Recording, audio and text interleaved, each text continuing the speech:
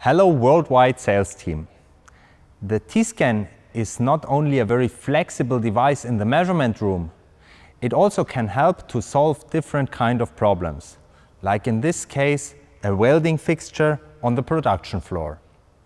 The fixture has been adjusted to a different part. Now we want to check the position of this part.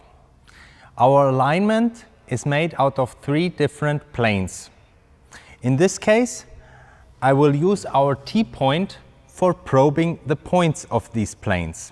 We create a new alignment, which in this case is an alignment by geometric elements. Therefore, we use the planes that we just created with the T-point.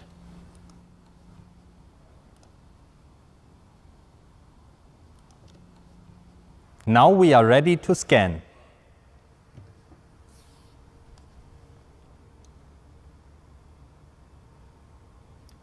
One of the big advantages of the T-Scan is that you can focus on those areas of the part that you really need.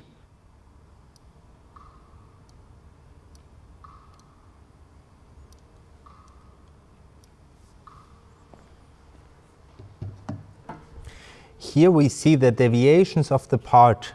In most areas, the deviations are in a range that we expect. But here in this area, we have big deviations of more than 3 millimeters.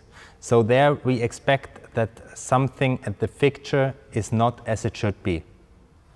The reason why we had these big deviations in the corner of the part was because this shims plate was missing in the fixture. So after we mount this shims plate in the fixture, there won't be any big deviations anymore. We mounted the shims plate on the fixture, and now we can scan the part again. We expect a much better result, as the part is now in the position on the fixture where it should be.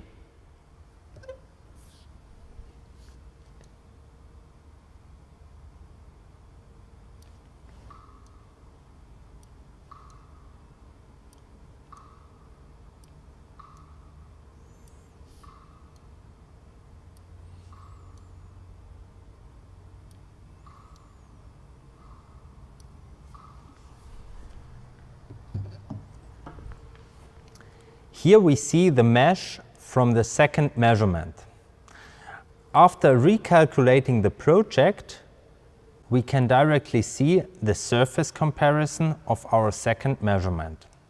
We see that the deviations now are in the range that we expect from the part.